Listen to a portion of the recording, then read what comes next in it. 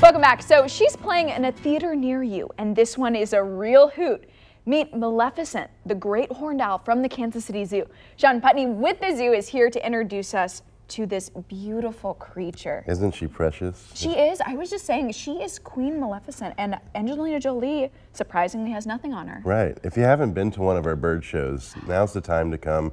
And she's not in every one of our shows. We switch birds up, but we have a little cute Halloween program that goes on 10:30 and 11:30 every day, and you can see Maleficent and some of her friends fly around. You can really get a better idea of really what these birds have to offer, how they get around. We do have them flying in the auditorium, so it's pretty neat for kids of all ages. So that answers one of the questions. She can obviously fly. Yep.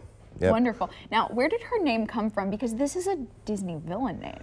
It is, but you know, if you watch the movie, you know, they give her a little bit of a softer touch. So, you know, I think that's when we first got her. I think that's when the first movie came out. So that was one of the reasons for it. Right. Just like the timing is for Hoots Howls and for the movie release, it's perfect. Right. So you mentioned Hoots Howls. So Hoots Howls will be happening this weekend. If you haven't come out, you know, really cool stuff for the kids. You know, you can get on the tractor rides, and you can go through the hay mazes, and they have DJs out there and little arts and crafts stuff. So it's a lot of fun.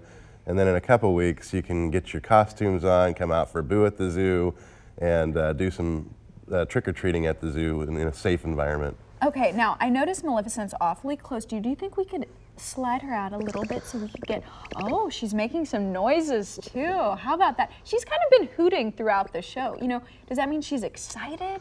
Well, she feels a little bit more protected when she's up against, in a new environment when she's up against me. But, you know, you can get a better view of her feet.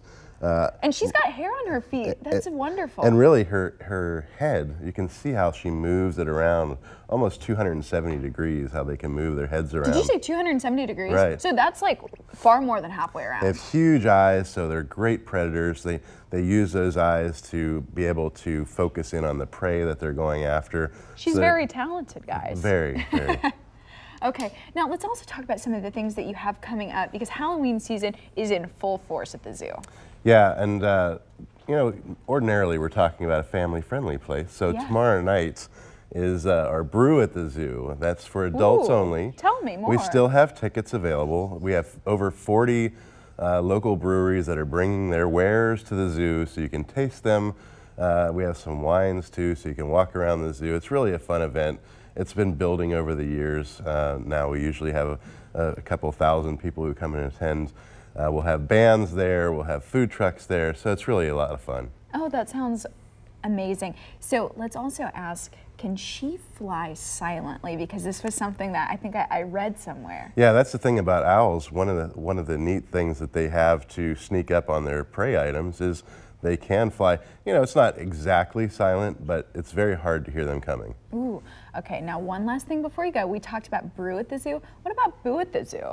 So, back to family friendly. So this is for kids of all ages. So not this weekend, the following weekend on the 26th and 27th, you can dress up in your favorite costume, come trick or treat at the zoo, have a good time, again, a safe environment.